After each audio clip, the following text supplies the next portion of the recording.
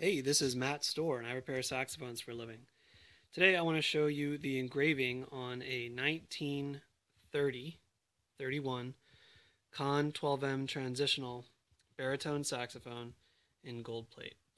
I was supposed to do an overhaul on this saxophone, but unfortunately it actually got sold by the owner or traded by the owner before I got into it. So all I had to do, or all I got to do really, was to take it apart before I found out that I wasn't going to be overhauling it anymore. So I polished up the engraving just a little bit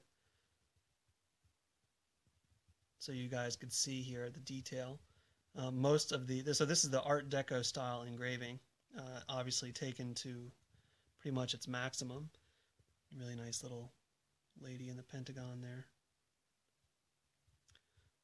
that you see on the gold-plated Conn Transitionals with the Art Deco engraving. And this is a baritone, so it has an exceptionally large engraved area. This is also a very rare saxophone, one that I've only ever seen photos of one other, and this is the only one I've ever had in my possession, which is saying something because I am very lucky. I get to see a lot of very awesome and unusual saxophones. I really like this pattern up here.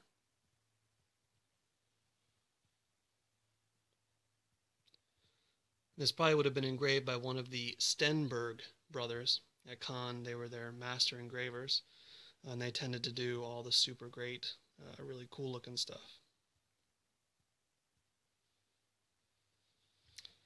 So that is a 1930 Conn New Wonder Series 2/12M Transitional. This one's much more like a 12M than a New Wonder Series 2. With the Art Deco engraving, gold plate, you can see some of it is burnished and some of it has a matte finish.